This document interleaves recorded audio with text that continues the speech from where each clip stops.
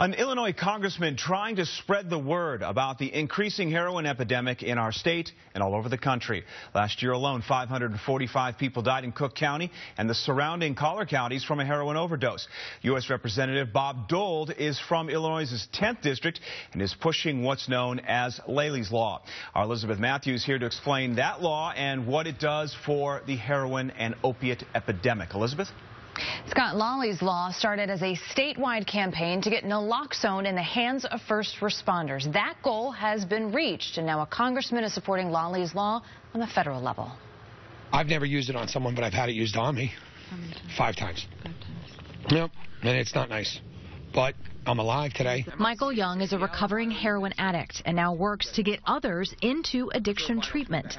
His life has been saved by this, naloxone or Narcan, the heroin and opiate antidote. People go from being blue, not breathing, not moving, within 3 minutes sitting up, talking to you.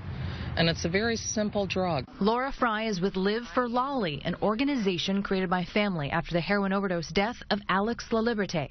Illinois lawmakers passed Laley's Law last fall. We have put naloxone in the pockets of police officers. In Illinois, naloxone is also slowly becoming available at pharmacies by prescription and will soon be widely available over the counter. Laley's Law is also being looked at on a federal level. This is not something that simply is in the inner cities or in the back alleys. It's actually prevalent throughout every part of our community. Illinois Congressman Bob Dold is encouraging his colleagues to put aside bipartisan politics to pass the law. Naloxone has already saved more than 70 lives in the community of Lake County, Illinois alone in just over 1 year. The World Health Organization says that increasing access to this medication could save an additional 20,000 lives every year. What we're looking at is a grant that will give each state $500,000 to implement naloxone in the pharmacies in the hands of all first responders. This is one form of naloxone, a box of auto-injectors that contains 2 live shots and 1 trainer. If you are ready to use, pull off red safety guard. And you'll see the red safety guard right there. Remove the safety guard and press it against the thigh or upper arm. It's the push against the thigh. 4, 3, 2, 1.